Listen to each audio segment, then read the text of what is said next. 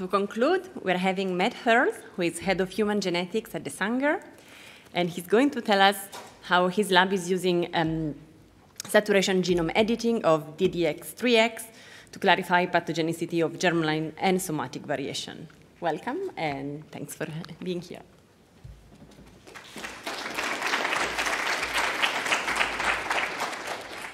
Well, thank you to all of you who've remained for this last talk. It's been a fantastic meeting, and I was just it's actually also an honour to speak after Belinda, because I was just looking back to see her work from 20 years ago, reconstructing the dinosaur rhodopsin, which I thought was absolutely fascinating at the time, and also often thought, I hope I can get to work on stuff like that in the future. And 20 years later, here we are. So the work that I'm going to present you to today is really largely driven by these two individuals, Honky Tan and Lizzie Radford, and co-led with Sebastian Geraghty. And you, firstly, my disclosures, and you heard from at the very beginning about the benefits that a diagnosis can have. We work on childhood developmental disorders, and you've got the clinical benefits that Claire talked about. And for most of these childhood developmental disorders, there aren't the same therapeutic options as there are for cancer. However, there are also a bunch of really important psychosocial and research opportunities that families really value. So it's really important that we can get better at diagnosing these families.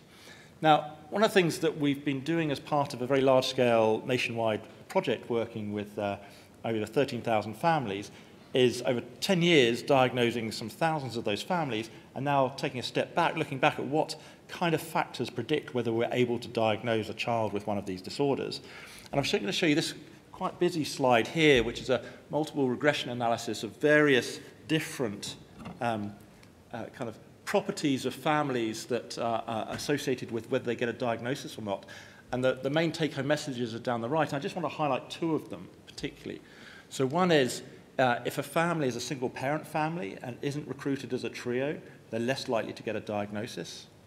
The second is, if they're of African ancestry, they're less likely to get a diagnosis. And so I know many of us are motivated by improving diagnosis by generating variant effect maps. I think one thing I think is worth pointing out, we disproportionately benefit single-parent families and those of African ancestry through generating these, because currently they're relatively underserved by classical, the kind of current way in which we do diagnosis. So that's a really important thing for us to bear in mind, I think. So starting off, there's a very large number of genes. There's over 1,000 developmental disorder-associated genes. This is some work we did with colleagues in the US and in the Netherlands, working with 31,000 families. This is the very long tail of diagnoses made. There are 4 out of these 31,000 families, 4 disorders which are seen in more than 100 families, and the second most common one is DDX3X. And not only that, DDX3X is a disorder, almost all of which is causing female intellectual disability, because it's an X-linked gene. So it's actually the most common single gene cause of female intellectual disability. And so we and others discovered this gene association in 2014-15 with a handful of variants. Now there's hundreds of variants known. It's a mixture of truncating variants shown in red throughout the gene and missense variants clustered somewhat in these 2 helicase domains. And so it's an RNA helicase, but we probably haven't got to the bottom of its function. It seems to do other things as well, including repairing ribonucleotide insertions into DNA. As I mentioned, it's the most common form of female intellectual disability. Loss of function is the predominant mode. There's some indication it may be involved in male intellectual disability as well, but that's not so clear. It's also somatically mutated in cancer. A number of cancers have been associated with driving mutations in this gene, including medulloblastoma especially. And for our purposes, crucially, it's essential in HAP1 cells, so we can apply potentially the saturation genome editing methodology developed in Seattle. So the protocol that we adopted was firstly to try and increase the efficiency by having a Cas9 expressing LIG4 knockout HAP1 line, and also by really throwing the kitchen sink at this, having 2 guides in every exon, having 5 time points, 3 replicates per time point, and a very large number of libraries sequenced. And so what I'm going to describe to you is the kind of log-fold changes of the latter 4 time points relative to the first time point, which corrects for some of the positional biases in homology-directed repair. So in terms of what variants we designed, well, it's great to see the work that Willow presented on the importance of insertions, because certainly from a clinical perspective, insertions make up about half of all indels make up about half of all protein truncating variants. And so as well as all possible single nucleotide variants, we included all pathogenic indels that have been identified, or actually all indels identified in population or clinical data sets, all 3 base pair contiguous codon deletions, and then 2 base pair deletions in introns as well. And then within windows, either side of the exons, possible intronic and UTR variants. So it's quite a large range of variation, which has turned out to be really interesting. So we anticipated seeing kind of 2 modes of, in this log-fold change here at day 15, kind of an unchanged mode and a depleted mode. What we didn't really anticipate seeing is with this time series, being able to distinguish 2 different classes of depletion.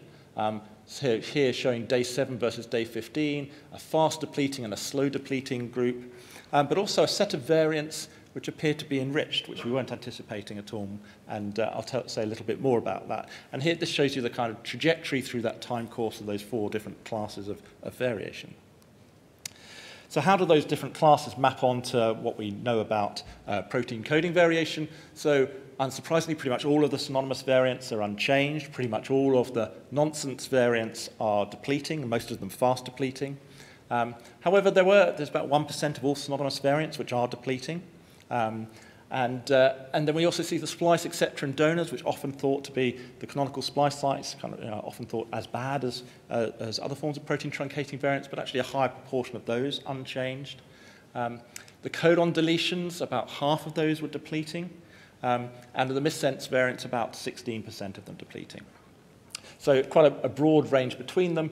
So and one thing I haven't shown there is there's actually in the 5' UTR, there's one particular base change which was also strongly depleting, and it generates a start codon upstream of the true start codon out of frame. So it's quite a clear mechanism there. One thing to think about with respect to the relative values of saturation genome editing, mutating the endogenous lockers versus cDNA approaches, about 27% of the depleted variants that we looked at were not missense or nonsense. And even if one splits out the codon deletions, about 15% of them were essentially in the introns. So going on to the kind of properties of these, so unsurprisingly, in terms of amino acid conservation, the depleting variants were more conserved than the unchanged variants, but also the enriched variants were more highly conserved. Also, all groups had, functionally abnormal groups had higher CAD scores, and also delta G, bigger changes in free energy of all 3 of the abnormal groups compared to the unchanged group. So this kind of suggests to us that actually this enriched group, rather than being a technical artifact, which we tussled with for quite some time, it does appear to be a real functional group. And interestingly, if one looks at population data up here, one can see that there's a great depletion in population cohorts of the depleted variants compared to the unchanged variants. But there's also a depletion of these enriched variants. And quite frankly, we don't know why. They're under some form of selection. We don't know what the phenotype is. It doesn't seem to relate to either developmental disorders or cancers, as far as we can see. So moving to a bit more granularity on an exon by exon basis, we can see here that the nonsense variants that are unchanged are the ones that are predicted to escape nonsense-mediated decay, unsurprisingly. The missense variants are very strongly concentrated in these 2 helicase domains, as we might expect, with over 92% in there. Interestingly, the codon deletions very nicely delineate exactly the same domains. And the splice donor and acceptor variants that are unchanged are, again, enriched in the terminal exons, but vary quite a lot between the different exons in terms of which are more prone to damage caused by these splice acceptor donors. So a deeper dive into the intronic regions here. So this is showing you essentially all of the intron-exon junctions overlaid on one another.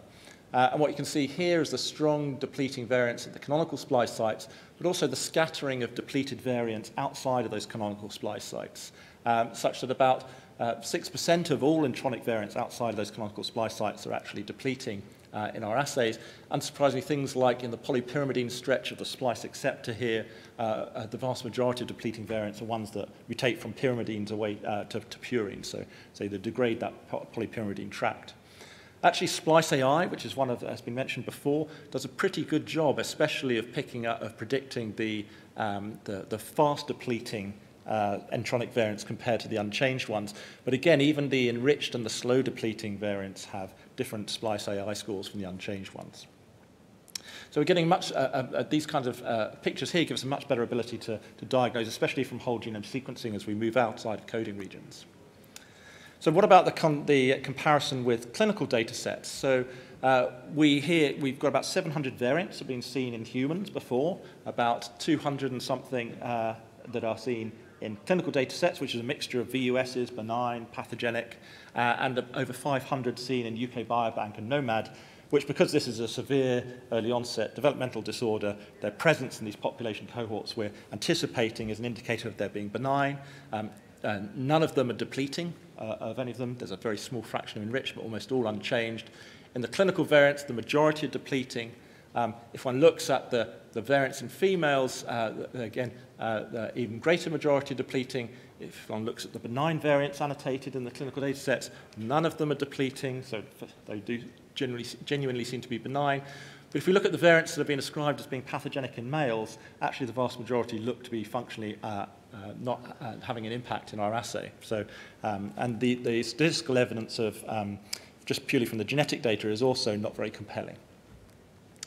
So we've got this kind of more complicated than we anticipated set of functional scores with 4 different functional classes.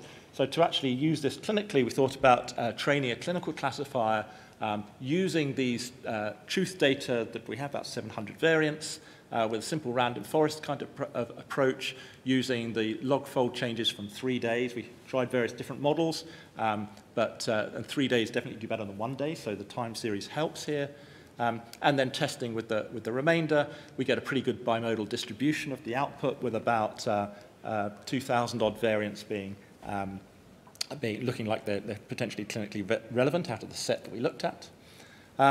This is quite a busy slide showing you the comparisons to various in silico metrics. There's various metrics one could distill out of these. One here, area under the curve, positive predictive values.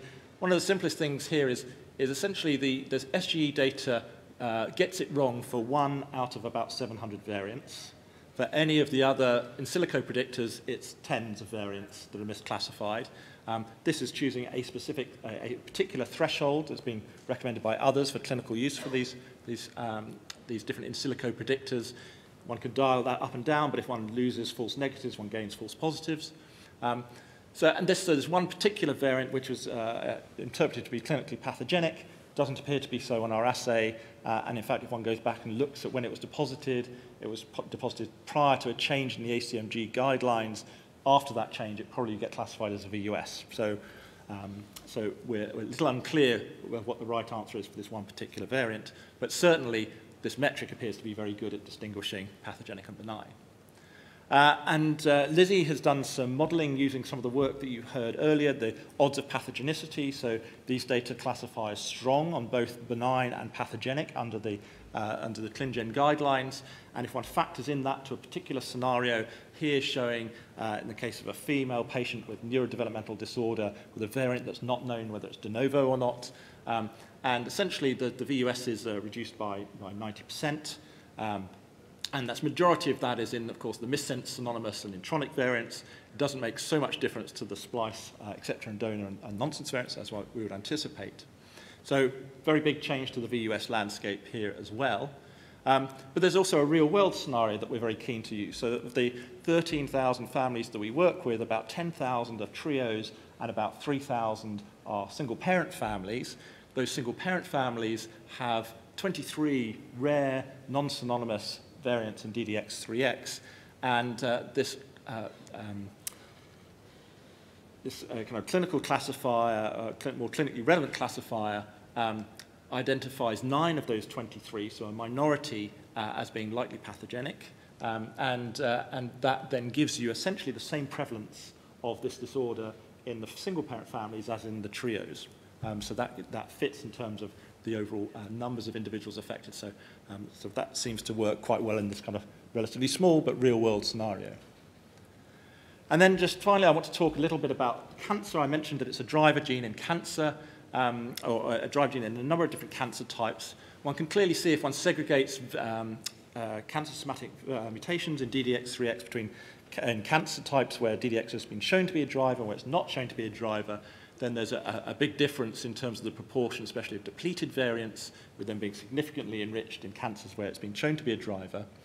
And then for data sets where there's synonymous variants available, and we can run the DSCV analysis that enables us to estimate what proportion of mutations are driver mutations, we can see up here that in medulloblastoma, essentially all of the mutations in DDX3X that are thought to be drivers are depleted in our assay.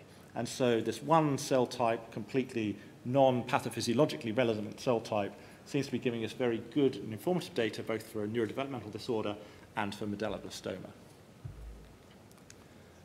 So moving on from this, we're thinking about how can we scale this up. There's several hundred genes that are essential in HAP1 that are known developmental disorder or cancer genes. We've been working closely with our core cellular facility at the Sanger Institute to shift these assays over to them. And this is the first kind of data that they've produced. So this is on 17 different exons from 9 different genes, each one just showing synonymous, nonsense, and missense variation.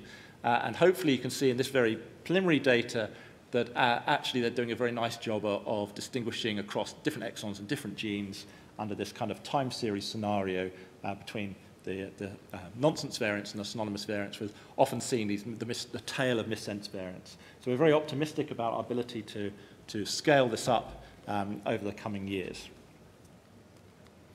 So just to conclude, I've told you about our classifier based on the DDX3 data. It's somewhere close to 100% sensitivity and specificity as far as we can tell, based on 700 variants that have been seen in real individuals.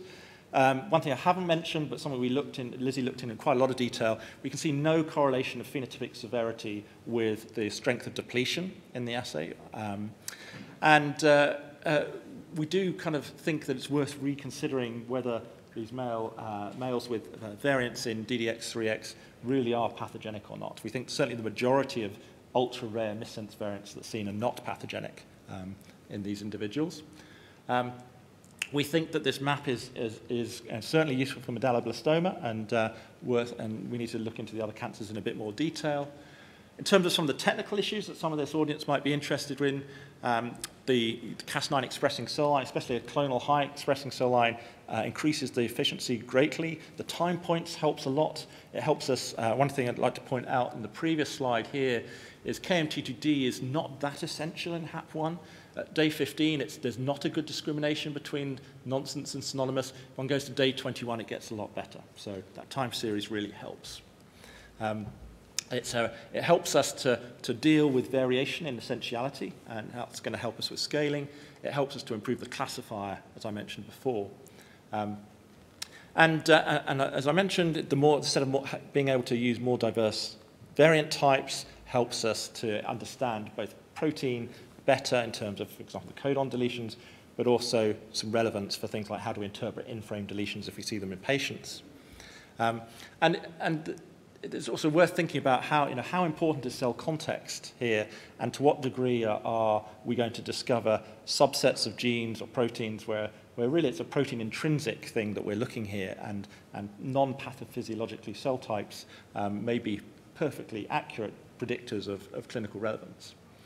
And finally, I just mentioned that there are hundreds of genes that are essential in HAP1.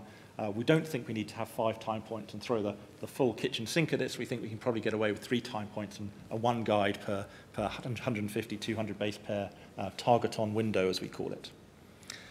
So I just want to remind you that the 2 key individuals that drove this were Hong Ki and Lizzie, but also it's really been a really fascinating collaboration involving cancer geneticists, clinicians, protein experts, James Stevenson, who did the free energy analysis, And it's been really hugely empowered by the availability of all these different data resources, which I really encourage you to go out and look at and use, because there's lots of living and breathing in vivo human models out there which to assess against our assays, and also members of the AVE Alliance who have really helped us enormously in thinking about these issues.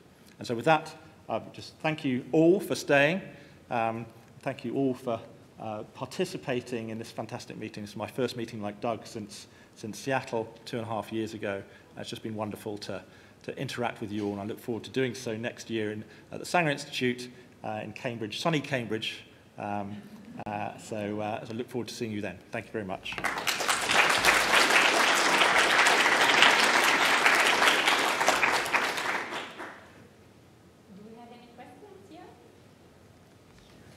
So just to comment, the DDX3X phenotype is pretty non-specific, isn't it? So essentially your data are a very nice demonstration that the boys were labelled as having DDX3X related disease on the basis of finding the variant in an agnostic in a whole exome analysis, yeah.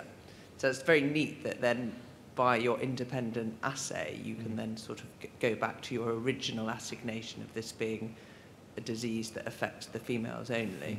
Yeah. Yeah, and one thing I didn't say, so Hilary Martin did a really nice analysis looking at boys in the DDD cohort compared to their fathers on the X chromosome, because they're the perfect case control, because of course fathers don't transmit their X chromosomes to their sons. And when you look at that, you basically see exactly the same frequency of ultra-rare missense variants in DDX3X in fathers and affected sons.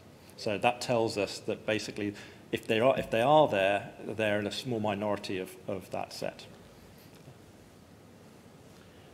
Thank you. That was cool. I have a boring technical question and then a thinly veiled request to the community disguised as a question. The first technical was when you looked at the computational predictors, you used a pre-specified threshold of their score that they'd recommended, which is certainly fair and reasonable. I wonder if you could try to do better than that with your data in a leave one out way, for example, and try to find a threat. I was noticing Revel, which is I think our second favorite predictor, didn't make any mistakes on the sort of false positive side, but 60 on the false negative side. So could one have tuned that score and kept it at 0 false positives, but captured some of the more, so a technical point. And the other is, did you use MAVE registry to register the genes that you were working on? Because I forgot to, at the outset of this, encourage people to use MAVE registry so we can find each other and when we're each working on the same gene, because I see it happening by accident at the cocktail party last night, and then I saw STK11 on your list that we're working on, so probably you put it on MAVE registry and I missed it. No, so actually, so we haven't yet worked out which genes of those we're going to actually go ahead with. So actually we selected those genes predominantly in the pilot on the basis of what they would tell us about how scalable it was. So actually now is a good time. Now we're working out which genes we're actually going to go ahead with to put them on the registry. And that's not to say you shouldn't do it. In fact, I've been encouraged by lots of people from everywhere that people aren't going to trust it unless there's 2 maps in many cases. Yeah, no, but what I was saying is that we're not necessarily going to do all of those genes that are up there. Yeah. So we wouldn't want to have people not do genes because we're not prioritizing them, because we'd love to be in a position where we could do all of those genes tomorrow, but unfortunately, like everyone else, we're resource limited. Thank you very much. Yeah. So no, we're definitely absolutely going to, now that we've got that system working, and very pleasantly surprised actually how low one can go in the essential genes from the screen. So we didn't think KMT2D was a bit of a punt. So actually that's going to be really exciting. So we'll put stuff on the registry, and definitely it's going to MAVEDB as well. And I think one thing we should do next year is actually do a census of how much data is in MAVEDB and how much is in MAVE registry, and just make sure we as a community are really kind of holding ourselves up to the standard. So I think it's a really good point. Great, thank you.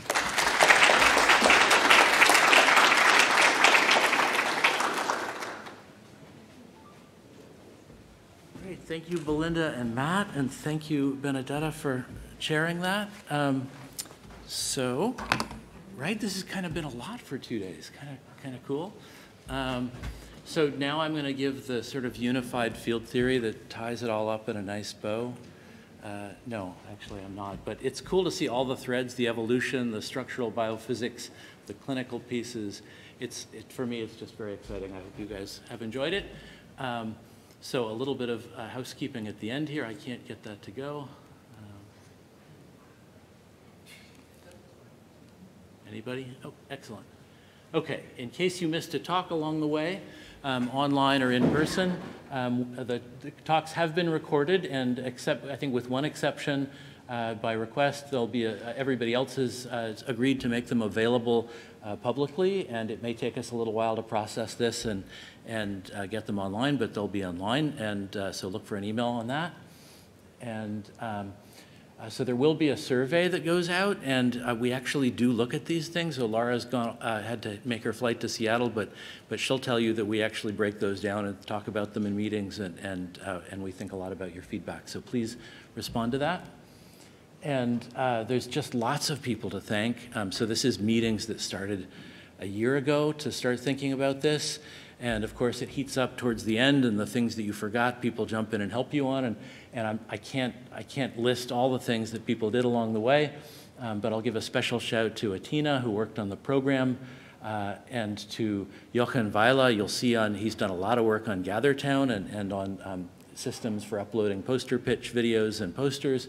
And Claire Major, who kicked it off with sort of timelines and what needs to be done.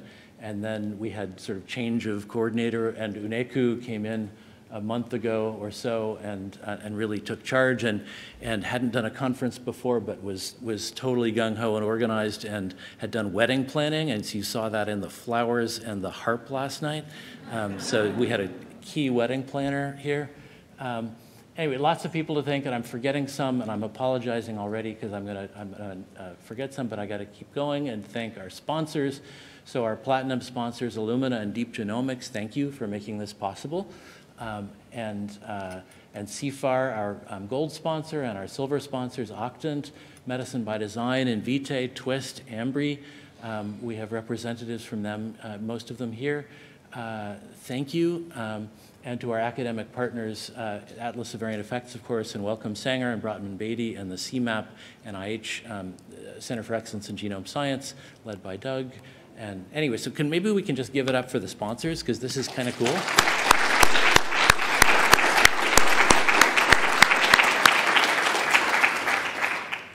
And thank you all for coming, and online and in person, and making this a really cool meeting. And please now open your phones and enter into the calendar July 13 and 14, 2023, because time flies and that'll fill up. So please plan on joining us. And Matt and Dave Adams is here somewhere, and others, I'm sure, will be organizing this. Please, I'll see you there. It'll be fun. So thank you, everybody.